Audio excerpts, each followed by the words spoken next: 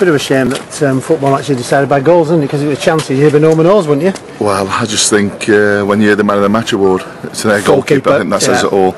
We could have got 3 or 4 at least second half, played some good football. Didn't think we got the rub of the green at times in terms of the decisions from the officials, but that doesn't take away the positives in terms of the way we played. Made a few changes tonight, got a few knocks. The boys have come in, have done really well, done themselves justice. And it just shows the squad, what the gaffer's building there. We've got a bit in depth, which is good.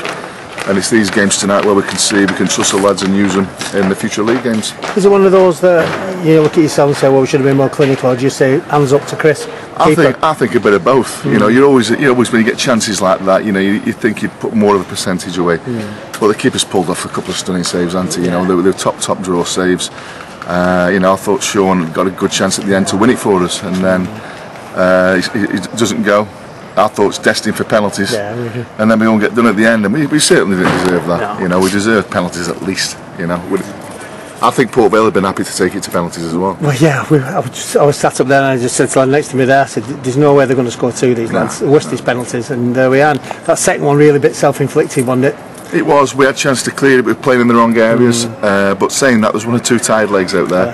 Lads who hadn't been featuring have come back into the fore. But we encourage them to play, and we've played some good stuff this season. But that was just at the wrong place at the wrong time, especially when you're the last couple of minutes of a game. You mentioned it, Ronnie, already, and it's very true, isn't it? Some of the boys coming in are quote fringe players at the moment. They're not in the first 11, so they've got to impress you, haven't they? Yeah, they have, and the gaffer's building a squad, like I say, and we're all in it together. We're a good set of lads. There's no Billy Big Times in there. We're working all together as a staff and as a group of players. So they get the chance tonight, and it just gives the gaffer food for thought. He's seen them tonight, you've seen them yourself. So we know we're up in competition for places, and that's what you need at Benny.